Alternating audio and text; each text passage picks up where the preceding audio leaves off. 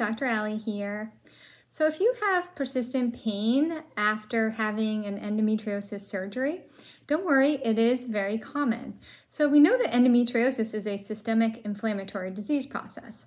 So what can happen with endo is you have the release of we call pro-inflammatory cytokines, which really means increase of inflammation in the pelvis.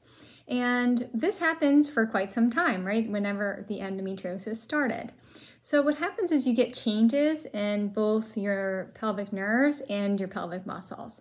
The pelvic muscles do go into this guarding state because of it, where they're spastic, and the nerves are really swimming in inflammation, so they get hypersensitized and irritated. So even when your endometriosis is surgically removed, well, then after that, sometimes you need to then downregulate the nerves and release the pelvic floor muscles.